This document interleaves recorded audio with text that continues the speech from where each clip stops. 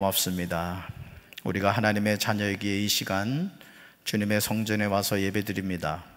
세상에 많고 많은 사람들 가운데 우리가 내놓을 것, 자랑할 것 없지만 우리를 지명하여 부르시고 너는 내 거야, 너는 하나님의 백성이야 깨닫게 해주시니 감사합니다.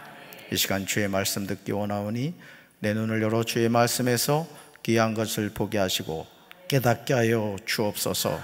아버님의 장례로 슬픔을 당한 우리 유집사님과 임권사님 하나님께서 위로하여 주시고, 또 새로운 믿음의 가정을 세워간 전형구, 김성지 사랑하는 부부가 앞으로 하나님을 잘 경외하는 믿음의 명문가가 될 수 있도록 축복해 주시옵소서. 이 시간 말씀에 큰 은혜 주심을 믿사옵고 예수님 이름으로 간절히 기도합니다. 아멘. 우리 서로 축복할까요? 할렐루야. 여러분을 축복합니다. 아멘. 오늘 예레미야 2장 4절부터 8절까지 말씀으로 여호와께서 어디 계시냐, 여호와께서 어디 계시냐, 이런 제목으로 말씀의 은혜를 나누고자 합니다. 이 세상에서 가장 불쌍한 인생이 있다면 그것은 살아계신 하나님을 모르고 살아가는 사람일 것입니다. 이것은 단순히 믿음의 문제가 아닙니다. 왜냐하면 하나님은 분명히 실존하시는 분이기 때문에 그렇습니다. 하나님이 살아계심을 모르는 삶은 가장 불행합니다. 그런데 저와 여러분이 길지 않는 삶의 여정에서 하나님을 언제나 가까이 하는 것은 아닙니다. 하나님을 가까이 함이 내게 복이라는 사실을 우리는 깨달아야 할 줄로 믿습니다. 우리는 주 여호와를 나의 피난처로 삼아야 하고 하나님의 모든 행하심을 전파하며 살아야 됩니다.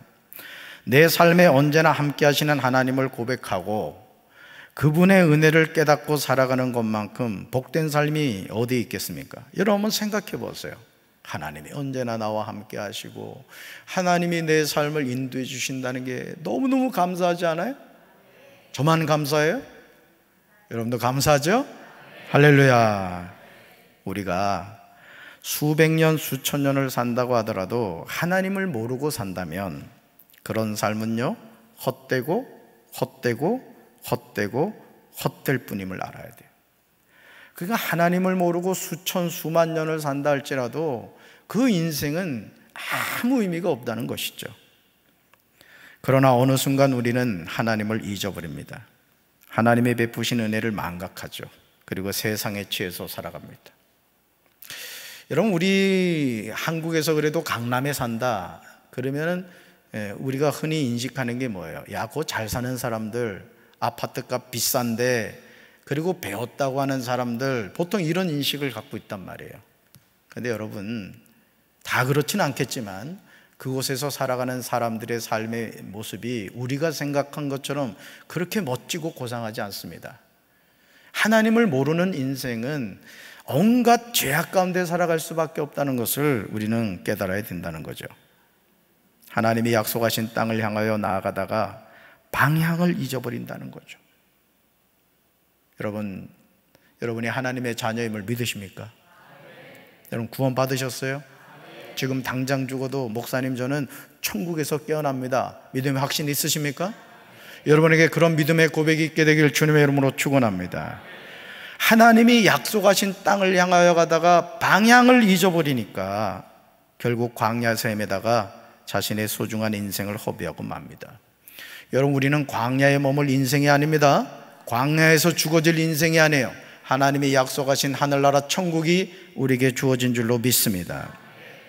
사랑하는 성도 여러분, 하나님의 마음에 합한 자라는 칭찬을 들었던 다윗은 시편 34편에서 자신이 아비멜렉 앞에서 미친 채 하다가 쫓겨나서 지은 시에서 고백합니다. 저는 다윗이 그 고백을 대할 때마다 너무너무 부러워요. 아니, 이런 다윗이 샘이 나겠대요. 아주 막 샘이 나 죽겠어. 말씀 볼까요? 같이 읽습니다. 너희는 여호와의 선하심을 맛보아 할지어다. 그에게 피하는 자는 복이 있도다. 아멘. 어린 시절 바나나가 참 귀했습니다.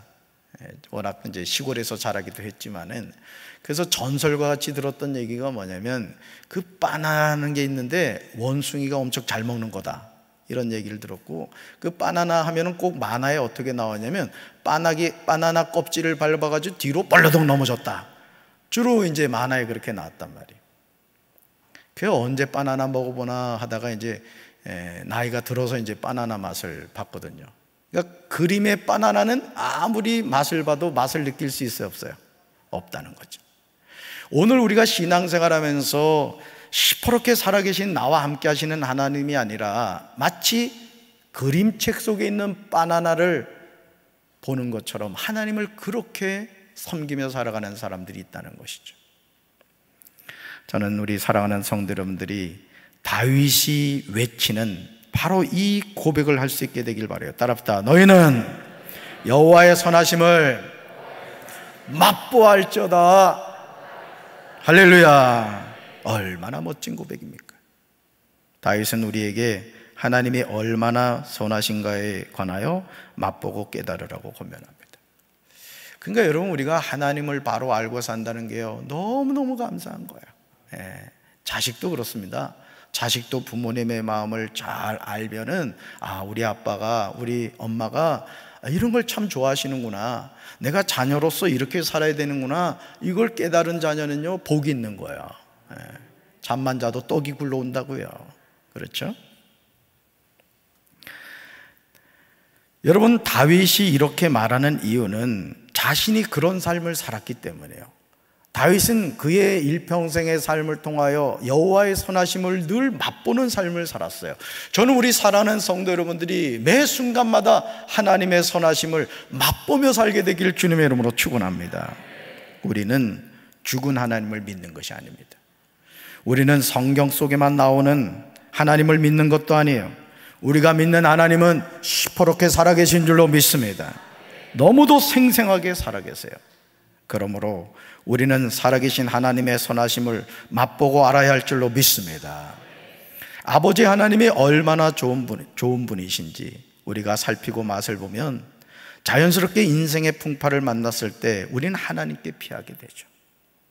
그러니까 여러분, 오늘 우리가 하나님이 어떤 분이신가를 안다는 게 너무너무 중요한 거예요. 너무너무. 그러니까 하나님이 어떤 분인지 알면요, 떠다 밀어도 하나님 떠날 수 없습니다. 근데 어느 순간부터 하나님을 떠나는 이들이 많아요. 여러분, 이 코로나19를 통해서 한국교회에 위기가 왔다고 했습니다마는, 그러나 그렇지 않아요. 저는 그렇게 생각하지 않아요. 오히려 코로나19를 통해서 하나님이 우리에게 깨닫게 한 게 뭐냐? 쭉정이와 알곡이 누구인가를 깨닫게 해주신 거예요. 여러분, 외람된 말씀입니다마는 코로나19 바이러스에 걸려서 죽는다고 지옥 가지 않습니다. 그렇다고 또 일부러 걸리지 말고. 예수 안 믿으니까 지옥 가는 거예요. 그러니까 여러분이, 우리가 어떤 상황에서도 하나님을 향한 분명한 믿음의 고백을 가지고 산다면은 우리가 어떤 상황에서도 감사하며 살게 될 줄로 믿습니다. 여러분, 나의 생명이 누구 손에 있죠? 하나님의 손에 있습니다. 할렐루야. 하나님에게 피하는 자는 복이 있다는 거죠. 어찌 그렇지 않겠습니까? 시편 144편 2절에서 다윗은 이렇게 고백해요. 우리 같이 읽습니다. 여호와는 나의 사랑이시요 나의 요새이시요 나의 산성이시요 나를 건지시는 이시요 나의 방패이시니 내가 그에게 피하였고 그가 내 백성을 내게 복종하게 하셨나이다. 아멘. 지금 다윗이 고백하는 하나님이 어떤 분이세요? 첫째로요, 나의 사랑이시래요. My loving, 나의 사랑이시래요. 두 번째요, 나의 요새이세요. 세 번째요, 나의 산성이 되세요. 네 번째요, 나를 건지시는 이시래요. 다섯 번째, 나의 방패이시래요. 할렐루야. 사랑하는 성도 여러분, 지금 다윗은 시편 144편 2절에서 하나님이 어떤 분이신가에 관하여 5가지로 고백하고 있습니다. 아마 다윗은 더 많이 고백할 수 있었을 겁니다. 그렇다면 어떻게 다윗은 하나님에 관하여 이렇게 고백할 수 있었을까? 그 이유는 다윗에게 하나님은 실존하는 분이셨기 때문에 그렇습니다. 성경 속에 갇혀있는 하나님이 아니라 무슨 우상과 같은 호흡하지 못하는 그런 허상이 아니라 실제로 살아계셔서 우리의 삶을 인도하시고 우리의 생명을 주관하시는 그 하나님인 것을 다윗은 깨달았던 거예요. 하나님은 다윗에게 목자가 되시고 인도자가 되어주셨어요. 나의 사랑이신 하나님, 나의 요새가 되시는 하나님, 나의 산성이 되시는 하나님, 나를 건지시는 하나님, 나의 방패가 되시는 하나님, 바로 이 하나님이 나의 하나님이신 줄로 믿습니다. 너무너무 중요한 거예요. 너무너무 중요해요. 그러므로 우리는 하나님에게 피합니다. 왜냐하면 우리는 항상 지켜주시기 때문에 그래요. 그리고 여러분, 이런 하나님이 나에게 있다는 게 얼마나 감사해요. 여러분, 이 보험이라는 게 중독성이 있어요. 보험이라는 게 그렇더라고요. 그래가지고 꼭 전화가 오잖아요. 그죠? 전화를 해가지고 아주 부드러운 그 아가씨가 전화를 해가지고 엄청 친한 척해요. 그러면서 고객님께만 특별한 기회가 주어졌습니다 하면서 가끔 넘어갈 뻔할 때가 많아요. 그러면서 아주 얼마나 미사여구를 붙여가면서 하는지 모릅니다. 근데 실제로 우리가 병 들었을 때, 육신의 어떤 병이 들었을 때 사실 그 보험을 들었을 경우에는 마음이 편안해집니다. 뭘 믿기 때문에? 보험을 아무도 안 드셨군요. 보험을 들었기 때문에 마음이 편안해요. 당신 암입니다. 그래도 가장 먼저 뭘 생각해? 내가 보험 들었나? 이런 생각이죠. 여러분, 보험 하나 들어도 어떤 상황에서도 마음이 편한데, 시퍼렇게 살아계신 하나님이 나의 목자가 되시고 아버지가 되신데, 여러분 편안해야 돼요? 편안해야 돼요? 근데 어째 이웃집 아저씨 대하듯이 그러냐고. 여러분, 하나님 더 사랑하며 사시길 바랍니다. 할렐루야. 자, 그런데요, 예레미야 2장 4절에서 하나님은 야곱의 집과 이스라엘 집 모든 족속을 향하여 여호와의 말씀을 들으라, 여호와의 말씀을 들으라, 이렇게 말씀하세요. 그리고 그 말씀의 구체적인 내용이 5절에 나오는 것을 보게 됩니다. 우리는 이 말씀을 하시는 하나님의 마음이 무엇인가를 바로 깨달아야 돼요. 여러분, 성경에서 하나님이 뭐라고 말씀하실 때는 왜 하나님이 그 말씀을 하시는가를 잘 깨달아야 돼요. 말씀 봅니다. 나 여호와가 이와 같이 말하노라. 너희 조상들이 내게서 무슨 불의함을 보았기에 나를 멀리하고 가서 헛된 것을 따라 헛되이 행하였느냐. 아멘. 예레미야 2장 5절을 말씀하시는 분이 여호와 하나님이신 것을 우리는 알아야 합니다. 왜냐하면 5절 상반절에서 나 여호와가 이와 같이 말한다고 말씀하셨기 때문입니다. 그렇다면 하나님이 야곱의 집과 이스라엘의 집 모든 족속에 가시는 말씀의 내용이 무엇일까요? 그것은 이스라엘과 하나님과의 관계에 관한 내용임을 알게 됩니다. 사실 여러분, 성경이 왜 우리에게 의미가 있느냐? 그 이유는 성경은 하나님이 오늘 나에게 주시는 말씀이기 때문에 그렇습니다. 아멘? 그래서 이 성경은 하나님이 나에게 주신 연애 편지란 말이에요. 여러분, 세상에 연애 편지 이렇게 두껍게 쓴 사람 있습니까? 하나님이 우리를 향하여 너무너무 말씀하고 싶어가지고 창세기부터 요한계시록에 이르기까지 우리에게 써준 성경이 뭐다? 하나님의 연애 편지라는 거죠. 관계라는 거예요, 관계. 하나님이 묻고 계신 내용은 너희의 조상이 나에게 무슨 허물을 발견하였느냐고 하십니다. 사랑하는 성도 여러분, 사람이 어떻게 거룩하신 하나님에게서 허물을 발견할 수 있겠습니까? 그런데 정말 안타깝게도 야곱의 집과 이스라엘 집 모든 족속이 살아계신 하나님에게서 멀리 떠나서 헛된 우상을 쫓아다니며 자신들도 허무하게 되었다는 거예요. 제가 여러 번 말씀을 드렸습니다만 제가 이 법정 스님의 책을 참 좋아합니다. 그분의 책을 한번 읽어보세요. 보통 사색에서 나온 책이 아니에요.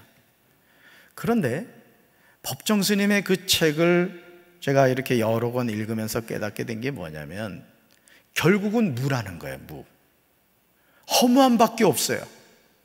그냥 이 세상에서 살다가 죽는 게 전부라는 것이죠. 그런데 성경은 우리에게 뭐라고 말합니까? 죽음 이후에 우리에게 주어지는 세상이 있다는 거예요. 그 세상이 부처님을 잘 믿는다고 극락가는 게 아니라 예수님을 잘 믿어야 천국 가고 예수님 믿지 않으면 지옥 간다는 거예요. 믿습니까? 오늘 우리가 신앙생활하면서 이 믿음의 분명한 고백이 있어야 될 줄로 믿습니다.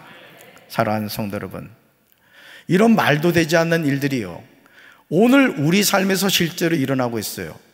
하나님을 떠나서 헛된 우상을 쫓아다니고 자신들도 허무하게 되는 그런 모습이 너무 많다는 거예요. 마땅히 영과 진리로 하나님께 예배드려야 하는 영혼들이 하나님을 떠나서 세상이 주는 쾌락에 빠져 살아갑니다. 여러분 어떠세요? 하나님 사랑하십니까? 하나님 안에서 기뻐하고 계세요? 그런 은혜가 여러분에게 함께 하시길 주님의 이름으로 축원합니다. 우리의 호흡을 주장하시고 우리의 삶을 인도하시는 좋은 목자가 되시는 하나님을 떠나서 헛된 것을 따라갑니다. 요즘 청소년들이 가출하는 애들이 많다 그래요. 여러분, 자녀가 부모를 떠나서 제대로 된 삶을 살 수 있겠습니까? 살 수가 없어요. 결국 집을 떠나면서 그의 삶은 비참하게 되죠. 왜? 보호막이 없어지기 때문에. 보호막이 없어지기 때문에 그런 거예요. 여러분, 우리가 하나님을 떠나서 살 수 있을 것 같아요? 어린 반푼어치도 없습니다. 그러니까 여러분, 우리는 사나 죽으나 하나님의 것임을 깨닫고 하나님 안에 있어야 돼요. 그렇습니다. 그걸 우리가 깨달아야 돼요. 좋은 목자 되신 하나님을 떠나 헛된 것을 따라가고 헛된 행동을 하며 살아가요. 예레미야 2장 13절에서 하나님은 이런 야곱의 집과 이스라엘 집 모든 족속을 향하여 분명히 말씀합니다. 말씀 같이 읽습니다. 내 백성이 두 가지 악을 행하였나니 곧 그들이 생수의 근원이 되는 나를 버린 것과 스스로 웅덩이를 판 것인데 그것은 그 물을 가두지 못할 터진 웅덩이들이니라. 아멘. 지금 하나님이 말씀하고 계시는 내용이 무엇입니까? 참으로 나의 백성이 두 가지 악을 저질렀다는 것이죠. 하나는 생수의 근원인 나를 버렸다. 하나님을 버렸다는 거예요. 또 하나는 전혀 물이 고이지 않는 물이 새는 웅덩이를 파서 그것을 샘으로 삼았다는 거죠. 사랑하는 성도 여러분, 우리는 이 말씀을 대하면서 나는 아니라고 생각하기 쉽습니다. 나는 생수의 근원이 되는 하나님을 버린 적이 없다고 확신합니다. 그러나 과연 그럴까요? 예수 믿는다고 하는 사람들 가운데, 여기 계신 분들 가운데도 어떤 그런 비전을 갖고 계신 분이 있을지 모르지만, 국회의원을 나간다거나 시의원을 나간다거나 도의원을 나갈 때 표를 얻겠다고 절에 가가지고 손을 합장하고 말이죠. 부처님 앞에 머리를 조아리고, 여러분 이게 제정신입니까? 여러분, 예수 믿는 사람은요, 어디 가서나 예수 믿는다는 것을 나타내야 될 줄로 믿습니다. 사실은요, 우리가 그렇습니다. 자기의 신앙이 무엇인가를 똑부러지게 나타내면요, 오히려 불자들도 존경합니다. 야, 이 사람 진짜구나. 그런데 이건 그냥 표 한 장 얻겠다고 말이죠. 가는 데마다 종교가 바뀌어. 여러분 어떠세요? 여러분 혹여나 앞으로 정치의 뜻이 있는 분이 있다면은 다니엘처럼 오직 여호와 하나님만을 경외하는 똑부러진 신앙을 갖게 되기를 주님의 이름으로 축원합니다. 여러분, 마태복음 26장 17절 이하에는요, 예수님이 제자들과 마지막 만찬을 하는 장면이 나옵니다. 목요일에 예수님이 제자들의 발을 씻겨주시고 이제 성만찬을 한 거예요. 그때 예수님은 제자들에게 너희 중에 한 사람이 나를 팔리라고 말씀하십니다. 얼마나 충격적인 말씀입니까? 아니, 어떻게 예수님의 제자가 예수님을 팔 수 있겠습니까? 그것도 예수님이 산에서 간절히 기도하신 후에 세우신 12제자가 예수님을 팔다니요. 여러분, 예수님이 12제자 세울 때 너 이렇게 세운 것이 아니에요. 하나님께 간절히 기도하신 후에 하나님의 택함 받은 사람을 예수님의 제자로 세우셨다고요. 얼마나 영광된 일이에요.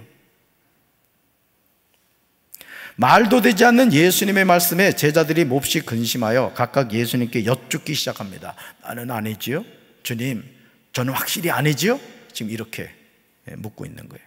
얼마나 충격적입니까? 그런데 마태복음 26장 25절에서 예수님을 파는 유다가 대답하여 이릅니다. 뭐라고요? 랍비여, 나는 아니지요. 선생님, 나는 아니지요 라고 가룟 유다가 대답을 한 거예요. 얼마나 뻔뻔한 대답입니까? 마태복음 26장 15절에서 가룟 유다는 대제사장들에게 가서 내가 예수를 너에게 넘겨주리니 얼마나 주려느냐 한 후에 그들이 주는 은 30을 받았습니다. 예수님을 은 30에 팔아먹은 거예요. 그럼에도 예수님에게 나는 아니지요 라고 대답을 합니다. 예수님은 가룟 유다의 대답에 분명하게 내가 말하였도다. Yes, it is you. 그래, 바로 너야. 너가 나를 팔았어. 대답하십니다. 예수님은 가룟 유다가 자신을 팔 사람이라는 사실을 분명하게 말씀하십니다. 그렇다면 가룟 유다는 자신의 죄를 그 즉시 회개하고 돌이켜야 했을 것입니다. 주님, 죄송합니다. 제가 예수님을 팔았습니다. 이상하게 제 생각에 예수님을 팔아먹어야 되겠다는 생각이 들었습니다. 여러분, 다른 복음서에 보면요, 마귀가 가룟 유다에게 예수님을 팔려는 생각을 넣었다고 했어요. 여러분, 잘 기억하세요. 여러분이 생각하는 것이 내 생각인 것 같지만은 마귀가 넣어주는 생각이 있단 말이에요. 영적으로 분별하게 되길 주님의 이름으로 축원합니다. 예수님을 팔려는 생각을 마귀가 가룟 유다에게 넣었고, 가룟 유다는 그 마귀가 넣어준 생각대로 행동을 했던 거예요. 그는 예수님을 대제사장들에게 넘겨줄 기회를 찾기만 하였습니다. 오늘 수많은 사람이 하나님을 멀리하고 떠나가서 헛된 것을 따라 헛되이 행하며 살아갑니다. 목적도 없이 방황해요. 소망도 없이 살아갑니다. 제 정신으로는 살아가질 못해요. 그래서 늘 술을 먹고 담배를 피고 그냥 세상의 쾌락을 쫓아가며 살아가죠. 예수님의 12제자 가운데 한 사람으로 존귀하게 셈을 받았던 가룟 유다가 예수님을 은 30에 팔아먹은 모습이 과연 누구의 모습입니까? 바로 저와 여러분의 모습이 아닙니까? 우리는 세상에서 성공하기 위해서 부지불식간에 예수님을 무시로 팔아먹습니다. 저도 그런 적이 많았어요. 예수님의 이름으로 내 자신이 뭔가 되기 위해서 예수님의 이름을 팔아먹은 적이 많다고요. 여러분 어떠세요? 하나님은 하나님의 백성이 두 가지 악을 행하였다고 말씀하십니다. 먼저는 생수의 근원이 되시는 하나님을 버린 거예요. 다음으로는 물을 가두지 못하는 터진 웅덩이를 스스로 판 것입니다. 얼마나 어리석은 모습입니까? 그런데 이런 죄를 우리가 짓고 있다는 거예요. 예레미야 2장 6절에서 하나님의 택함을 받은 백성들이 짓는 죄를 여러분 보시기 바라요. 말씀 같이 읽습니다. 그들이 우리를 애굽 땅에서 인도하여 내시고 광야고 사막과 구덩이 땅, 건조하고 사망의 그늘진 땅, 사람이 그곳으로 다니지 아니하고 그곳에 사람이 거주하지 아니하는 땅을 우리가 통과하게 하시던 여호와께서 어디 계시냐 하고 말하지 아니하였도다. 아멘. 지금 하나님이 탄식하는 내용이 무엇입니까? 하나님의 백성이 도대체 하나님을 더 알려고 하지도 않습니다. 여러분 하나님 아십니까? 얼마나 아세요? 여러분 우리가 기도를 왜 하죠? 성경을 왜 읽습니까? 하나님을 알기 위해서요. 저는 오늘도 이 2부 예배 드리러 오기 전에 고린도전서 말씀을 읽는데 너무너무 은혜가 되는 거야. 목사님이 그럼 성경 읽으면 은혜가 돼야 되지 시험 들면 되겠습니까? 그렇게 하면 할 말은 없어요. 어쨌든 은혜가 되는 거야. 왜? 하나님이 나에게 주신 말씀이기 때문에. 아멘이십니까? 여러분 하나님이 어떤 분이시죠? 하나님은 이스라엘 백성을 애굽의 종살이에서 해방시켜 주셨습니다. 광야에서 언제나 안전한 길로 인도해 주십니다. 운전을 해보면요, 진짜요, 매 순간마다 하나님이 지켜주시지 않으면 안 된다는 걸 정말 많이 느껴요. 하나님은 끝없이 메마른 광야의 들녘에서 그토록 험하고 컴컴한 구렁투성이의 땅에서 아무도 살지 않고 지나다니지 않는 그 땅에서 언제나 좋은 길로 인도해 주십니다. 아멘. 오늘 저와 여러분이 여기까지 올 수 있도록 인도하신 분이 누굽니까? 살아계신 하나님이신 줄로 믿습니다. 하나님이 내 삶을 여기까지 인도한 거예요. 내가 잘나서 이렇게 있는 것이 아니라고요. 전 너무너무 그걸 잘 깨달아요. 저희 아내하고도 94년도 11월부터 제가 목회를 했는데 그 지하 개척교회에서 7년간 목회하던 때를 집사람하고 가끔 얘기를 합니다. 그래서 하나님의 은혜가 너무 고마운 거예요. 진짜 하나님의 은혜가 너무너무 고마운 거예요. 여러분도 마찬가지잖아요. 강원도 말로 말이죠. 죄송합니다. 똥구멍이 째지게 가난했었잖아. 강원도는 그 말을 합니다. 똥구멍이 째지게 가난했다. 왜 그런지 아세요? 이 먹을 게 없다 보니까 나무 껍질을 자꾸 벗겨 먹잖아. 먹을 때는 좋은데 이게 소화해가지고 나와야 되잖아. 근데 이게 섬유질이잖아. 그러니까 안 나오니까 내보내다가 똥구멍이 째지는 거지. 웃자고 하는 얘기인데 심각하네. 하나님이 우리를 여기까지 인도하셨다고요. 그런데 이제 이스라엘 백성이 살아계신 하나님께 더는 묻지를 않는다는 거예요. 이 자식들 키워놓으면 그렇잖아요. 좀 크면은 아주 지가 혼자 큰 줄 알죠. 하나님의 약물인 이스라엘 백성이 선한 목자가 되시는 하나님과 관계가 완전히 단절된 거예요. 그들은 하나님을 하나님으로 섬기지 않습니다. 얼마나 불행한 일입니까? 푸른 풀밭과 쉴만한 물가로 인도하시는 목자를 떠나서 양이 어떻게 살겠어요? 여러분, 사람이요, 저희 목회하면 장례를 많이 하잖아요. 사람이 아무것도 아닙니다. 요 코끝에서요, 요 코끝에서 숨만 딱 사라지잖아요. 그냥 시체가 되는 거예요. 우리가 뭐 대단한 존재인 것 같죠? 그렇지 않습니다. 그러니까 하나님이 붙잡아 주시지 않으면 우리 인생은 무가치하다고요. 예레미야 2장 7절에서 하나님은 이 사실을 말씀하시면서 심히 탄식하고 계십니다. 같이 읽습니다. 나는 너희를 기름진 좋은 땅으로 인도하여 그 열매가 곡식을 먹게 했다. 그런데 너희는 내 땅으로 들어와서 그 땅을 더럽히고 그곳을 역겨운 곳으로 만들었다. 아멘. 사랑하는 성도 여러분, 지금까지 저와 여러분의 삶을 인도하신 분이 누구십니까? 살아계신 하나님이 아닙니까? 가난한 자를 심히 부유하게 하셨고 병든 자를 치료하여 주셨고 낮은 자를 높여주셨습니다. 별 볼 일 없던 인생을 존귀하게 세워주셨어요. 여러분에게 좋은 믿음의 아내를 만나게 해주셨고 좋은 남편을 만나게 해주신 거예요. 하나님은 우리를 기름진 좋은 땅으로 인도하여 주셨습니다. 우리는 하나님이 베풀어 주시는 열매와 곡식을 먹게 되었습니다. 얼마나 감사한 일입니까? 시편 136편 25절에서 시편 기자는 이런 하나님을 향하여 진심으로 감사 노래를 하고 있어요. 우리 한번 고백합시다. 모든 육체에게 먹을 것을 주신 이에게 감사하라. 그 인자하심이 영원함이로다. 아멘. 우리에게 먹을 것을 제공하신 분이 누구시라고요? 그 인자심이 영원하신 하나님이신 줄로 믿습니다. 그런데 어떻게 우리가 하나님의 은혜와 사랑을 잊어버리고 하나님의 땅을 더럽힐 수 있습니까? 어떻게 하나님의 기업을 역겨운 곳으로 만들 수 있단 말입니까? 그러나 안타깝게도 우리는 하나님이 베푸시는 은혜와 사랑을 잊어버리고 이런 죄를 짓고 살 때가 많아요. 우리 예수 믿는 성도님들, 부모에게 효도하십시오. 부모에게 효도해야 돼요. 정말 여러분도 뭐 그런 뉴스를 많이 듣겠습니다만 이건 인간이 아니에요. 인간이 부모를 버리지를 않나. 효도하시기 바랍니다. 저도 효도해야 돼요.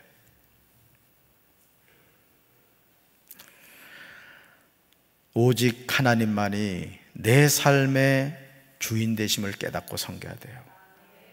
사랑하는 성도 여러분, 오늘 저와 여러분이 살아가는 이 세상의 모습을 주목해 보시기 바라요. 그 어느 곳에서도 하나님의 실존을 인정하지 않아요. 여러분 어떠세요? 이 세상의 문화를 보세요. 하나님 인정합니까? 하나님 인정하지 않아요. 마치 하나님을 신화에나 나오는 분으로 생각합니다. 우리 삶과 전혀 관계가 없는 분으로 봅니다. 신학교 교수들 가운데도 무슨 엉뚱한 소리를 하는 교수들이 있어. 참 불쌍한 사람들이 나는 그런 교수들 볼 때마다, 여러분 신학교에서 하나님을 믿지 않는다는 건요, 이건 기적입니다. 기적. 그런 사람은 교수를 세워서도 안 돼. 교회를 다니면 하나님의 실존을 깨달아야 돼요. 아멘이십니까? 그래서일까요? 예레미야 2장 8절에서요, 타락한 다양한 사람들의 모습을 보게 돼요. 같이 읽습니다. 제사장들은 여호와께서 어디 계시냐 말하지 아니하였으며, 율법을 다루는 자들은 나를 알지 못하며, 관리들도 나에게 반역하며, 선지자들은 바알의 이름으로 예언하고 무익한 것들을 따랐느니라. 아멘. 어떻게 이런 일이 있을 수 있습니까? 하지만 오늘 우리가 사는 이 세상의 모습이 바로 이 모습이 아니에요? 이 세상은 철저히 인본주의에 사로잡혀서 살아갑니다. 여러분, 사람이 세상의 주인이 아닙니다. 이 세상의 주인은 하나님이신 줄로 믿습니다.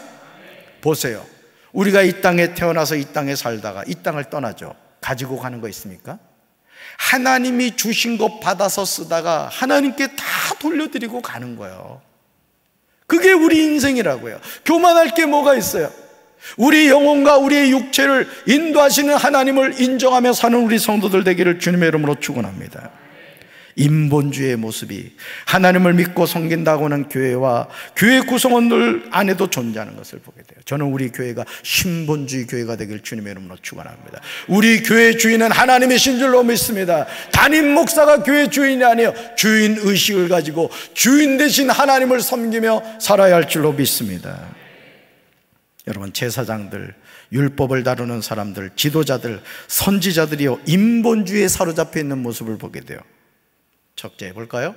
같이 읽습니다. 제사장들은 여호와께서 어디 계시는지 묻지도 않습니다. 두 번째요, 율법을 다루는 사람들은 하나님을 알지도 못합니다. 세 번째요, 지도자들은 하나님을 배반합니다. 네 번째요, 선지자들은 바알의 이름으로 예언하고 아무런 유익이 되지 않는 우상을 섬깁니다. 아멘. 하나님의 성전에서 하나님의 부름을 받아서 헌신하는 거룩한 제사장들이 여호와가 어디 계시는지 묻지 않는다는 말은 영적으로 심각한 상황에 처해 있는 거예요. 오늘날로 말하면 주의 종들이겠죠. 목회자가 목회를 똑바로 하려면요, 하나님 앞에 무릎을 꿇어야 되는 거예요. 말씀을 깊이 연구해야 되는 거예요. 아멘이십니까? 하나님의 율법을 다루는 사람들이 하나님을 알지도 못한다는 것은 도무지 말이 되지 않습니다. 하나님이 부여하신 권한으로 일하는 지도자들이 하나님을 배반한다는 말은 그들이 영적인 화인을 맞은 거예요. 하나님의 부름을 받은 선지자들이 하나님의 이름으로 예언하는 것이 아니라 바알의 이름으로 예언한다는 것은 상상할 수 없는 악한 행동입니다. 그런 예언이 어떻게 유익이 되겠습니까? 아무런 유익이 되지 않는 우상을 섬기게 됩니다. 기독교의 찬란한 문화를 꽃폈던 유럽과 미국이 하나님을 떠나는 모습을 보시길 바랍니다. 교회가 술집으로, 교회가 이슬람교의 사원으로 팔립니다. 서커스 연습장으로 팔리고 있어요. 거대한 파이프 오르간이 있는 그 웅장한 교회가 교인이 없어서, 성도가 없어서 그렇게 팔려가고 있다고요. 어떻게 이런 일이 일어날 수 있단 말입니까? 하나님을 신실하게 믿고 섬기는 사람들이 하나님을 멀리합니다. 세상으로 가서 헛된 것을 따라 헛되이 행동합니다. 이런 불행한 모습이 우리 주변에서 너무나 많이 일어나고 있습니다. 저는 우리 사랑하는 성도 여러분들이 끝까지 살아계신 하나님을 붙잡고 하나님이 약속하신 천국에 들어가게 되길 주님의 이름으로 축원합니다. 낙오하지 마십시오. 세상의 미혹에 넘어가지 마십시오. 하나님이 시퍼렇게 살아계신 줄로 믿습니다. 예레미야 2장 11절에서 하나님은 하나님의 백성이 행한 악에 관해 말씀하세요. 같이 읽습니다. 어느 나라가 그들의 신들을 신 아닌 것과 바꾼 일이 있느냐? 그러나 나의 백성은 그의 영광을 무익한 것과 바꾸었도다. 아멘. 하나님은 비록 신이라 할 수 없는 그런 신을 섬겨도 한 번 섬긴 신을 다른 신으로 바꾸는 민족은 그리 흔하지 않다는 거예요. 그런데도 하나님의 백성은 그들의 영광을 전혀 쓸데없는 것들과 바꿔버렸다고 탄식합니다. 얼마나 안타까운 모습입니까? 그러므로 이제 우리는 생수의 근원이 되시는 하나님을 버릴 것이 아니라 오히려 생수의 근원이 되시는 하나님을 찾고 또 찾아야 할 줄로 믿습니다. 아버지 도와주세요. 아버지 도와주세요. 아버지 하나님을 늘 찾으시길 바랍니다. 하나님을 버리면 우리 인생은 망해요. 따라합시다. 하나님을 버리면 내 인생은 망합니다. 아멘이십니까? 물을 가두지 못할 터진 웅덩이를 팔 것이 아니라 하나님이 공급해 주시는 생수의 근원을 가둘 수 있는 튼튼한 웅덩이를 파야 합니다. 그래야 살아요. 하나님의 자녀를 넘어지게 하려고 하는 악한 세력들이 우리 주변에 얼마나 많습니까? 그러나 아무리 악한 세력이 우리를 치나 우리를 이기지 못해요. 왜냐하면 하나님이 우리와 함께하여 우리를 구원해 주시기 때문인 줄로 믿습니다. 하나님의 백성은 하나님의 영광을 나타내는 삶을 살아야 돼요. 어디를 가든지 여러분이 하나님의 자녀라는 것을 나타내셔야 됩니다. 직장에서도 나는 하나님 믿는 사람입니다. 나는 강경제일교회 장로고 나는 강경제일교회 권사입니다. 이거를 당당하게 드러낼 수 있어야 돼요. 믿습니까? 그래야 되는 거예요. 그래. 하나님의 백성은 하나님의 영광을 나타내는 삶을 살아야 돼요. 이것이 세상을 승리하는 비결입니다. 2000년 갈보리 십자가에서 이미 예수님이 승리하셨습니다. 우리는 그 예수님을 따라갈 때, 예수님의 손을 꼭 붙잡을 때 주께서 우리를 푸른 초장 쉴 만한 물가로 인도하시고 약속하신 천국으로 우리를 인도해 주실 줄로 믿습니다.